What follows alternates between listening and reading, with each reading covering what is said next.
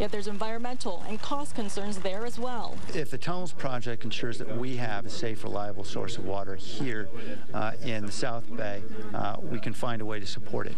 I have a lot more work to do to understand the impact of that project locally here, but ultimately the decision's being made in Sacramento. Your exclusive AccuWeather forecast with Christy Siefkin on Fox 10 News. Well, surprising evening yesterday with all of that rain, and a lot of people caught off guard. They thought we'd have a beautiful weekend, and we have, but it's taken a little bit of time to dry out, and we're going to continue to dry out and warm up. It's the good news for the rest of your weekend. Tonight, looking at mostly clear conditions out there. Still a little bit breezy. 10-mile-an-hour winds out of Sky Harbor right now, sustained out of the southwest. Couple of weather factors in play. This area of low pressure that'll continue to track from west to east across the state tonight. Still tapping into a little bit of that subtropical moisture, but all in all, the trend for tomorrow is going to be one that is drier and also warmer as well. You can